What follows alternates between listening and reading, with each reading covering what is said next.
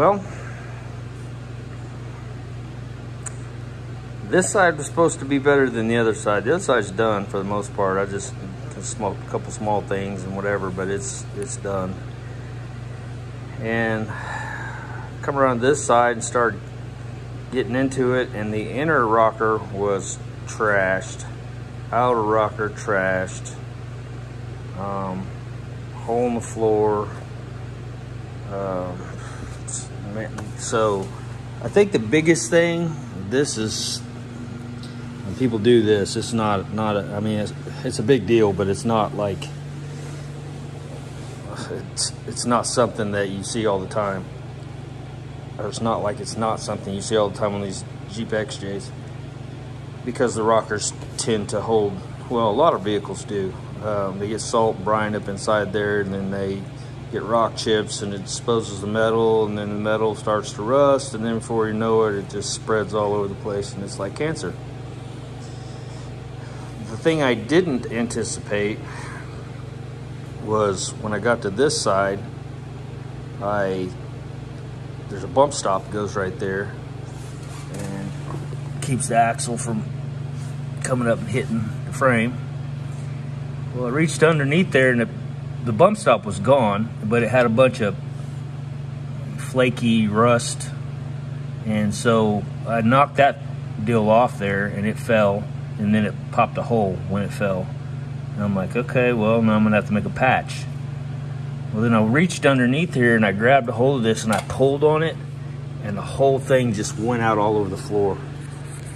And I was like, crap. Because it's a unibody, it doesn't have a frame.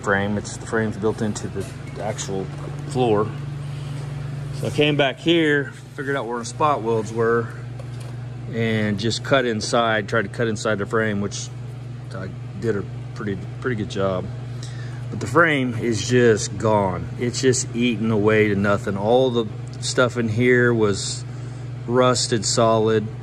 There's a piece of probably 3/16 plate C-channel that goes up in there that your bump stop actually bolts to. It was gone, like literally just eating all the pieces. So anywhere stuff was sandwiched, it just got rust in between it, and it had to take all this.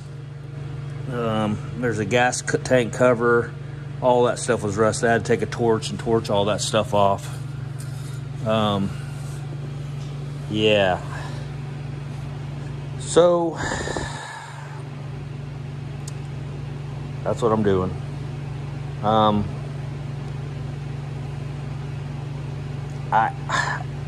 When I started out, I was gonna do some light rust repair, replace the quarter panels, and fix the floor, hole in the floor, whatever. Wasn't going to be that big a deal, but once I got done with that side, and it was a bigger deal than I thought, but I was like, okay, I spent a lot of time and we spent a lot of money on that side. I thought, you know, this side, which this is better. I didn't have to split this one in half and do all that, but I will have to make a piece here. But yeah, this side was way worse, way worse. So went ahead and cut all that out, and you can see here I've got the new inner and outer rocker panel. And so I will have to, this must be like a rule that if you roll around in a chair, that any wires or cables have to get caught in the wheels, and it's got to be a law or something. It just has to be, because it happens constantly. So I'm gonna have to splice this one, because we're gonna put the what are they called, sliders in there. But I want to go ahead and replace these with new metal and this with new metal, because they were gone. They were just so bad, so far gone. Oh, back to that. So what am I going to do about that?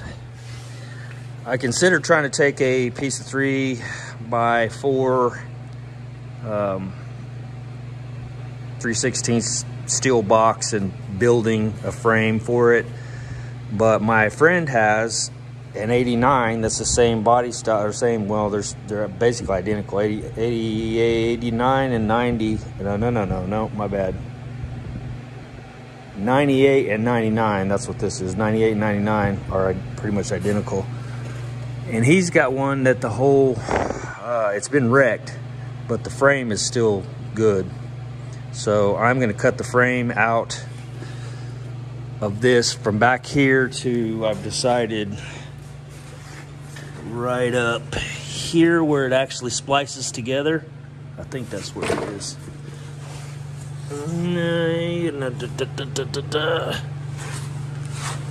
Get underneath here for a second. No, right here. So that whole piece, I'll cut that completely out, and then I'll carefully drill the one out of his Jeep and put it back exactly like this. So that's the plan, because we can't have, that's it's just not safe at all. And so I don't know how you fix that other than putting box steel in there, which would be fine and would be strong, but since I have a donor Jeep, might as well just go ahead and do that. So at some point I'm gonna bring that Jeep over here and take that panel. I may end up having to do the other side too, but anyway, this back piece, and then put that in. That'll be a pretty big job, because I'm gonna have to drop the rear end and cut some of that stuff out, and it's it'll be a pretty big deal. But anyway, that's what we're gonna do. Because why not, right? Because when you can, might as well. You guys remember this side. This one, like I said, is pretty much done. You can see I put the angle in there. That's where my C-channel, or my C-channel, my slider will go up in there. And then you see I went ahead and put the frame stiffeners on there. That worked out real nice.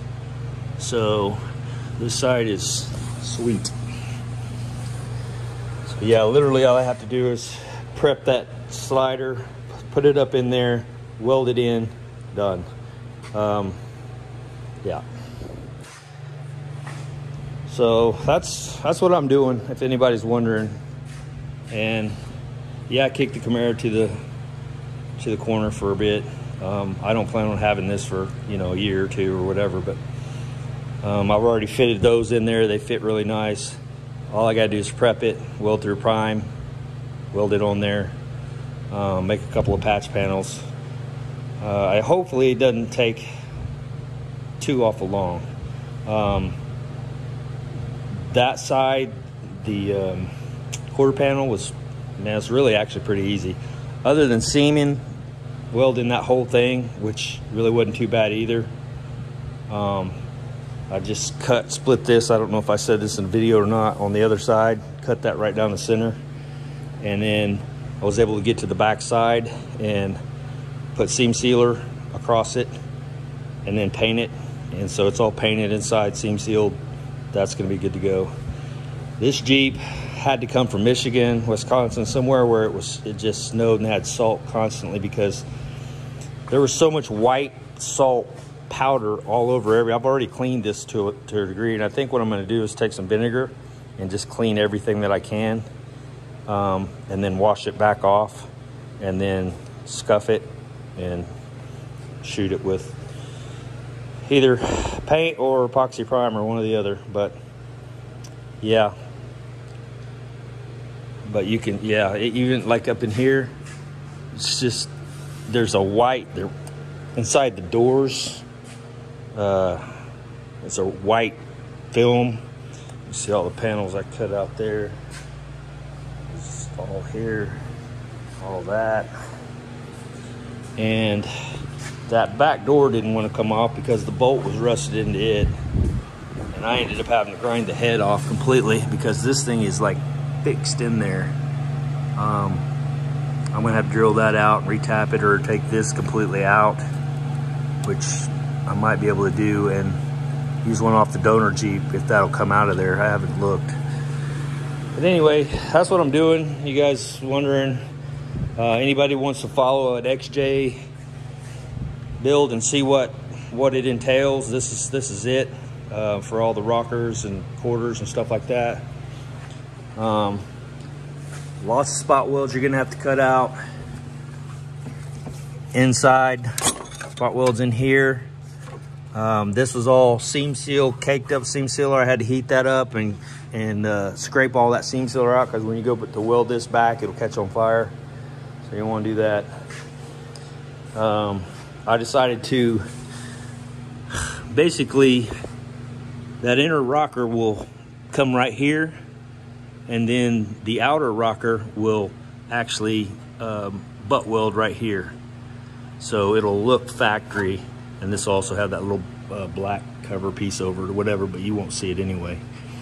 But yeah, it'll be back to closest factory as you can get, without having to, because the outer rocker comes with this whole piece that goes all the way up underneath there. Well, this is not rusted, so I thought there's no reason to do all that extra work when I can just butt weld that right there. So, and again, we're gonna have 3/16 sliders, these things right here, big badass suckers. They're gonna be up in there, so it's gonna really make this thing rigid. Plus that and the frame stiffeners on top of that. Plus I've got side braces that are gonna go in there too, so. That's it. I just thought I'd give you a real quick whatever and say, hey, this is what I'm doing. I know everybody's going, why? Like I said, because I can. It's for a person I really care about. And so I'm actually enjoying it. I'm having a good time doing it. It's been pretty fun, and I'm learning some stuff, so it's good. Because I've never done a Jeep XJ, and so yeah. But they're just like everything else. I mean, just sheet metal, and that's about it. We're all driving around in pop cans. At least the new pop cans have airbags, and those are lifesavers for sure. The old pop cans, my 68 Camaro, that's a dangerous dude. No airbags. I'm telling you, I see it all the time. Airbags save lives, 100%. So, because there's not a whole lot holding these things together, it's just all sheet metal. If you're hitting 100 and some miles an hour and you hit a wall, man, it's like just crunching a aluminum tin can. So be careful. All right, guys, we'll talk to you. See ya.